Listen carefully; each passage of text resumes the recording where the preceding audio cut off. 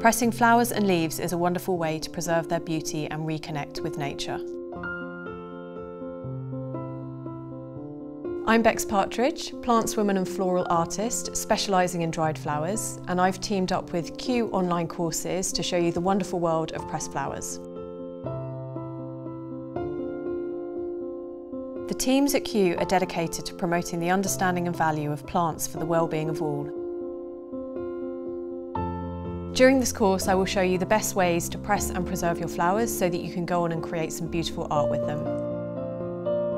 You'll learn the many different plants you can press and the best ways to work with them using the exclusive kit, as I share my tips and techniques with you.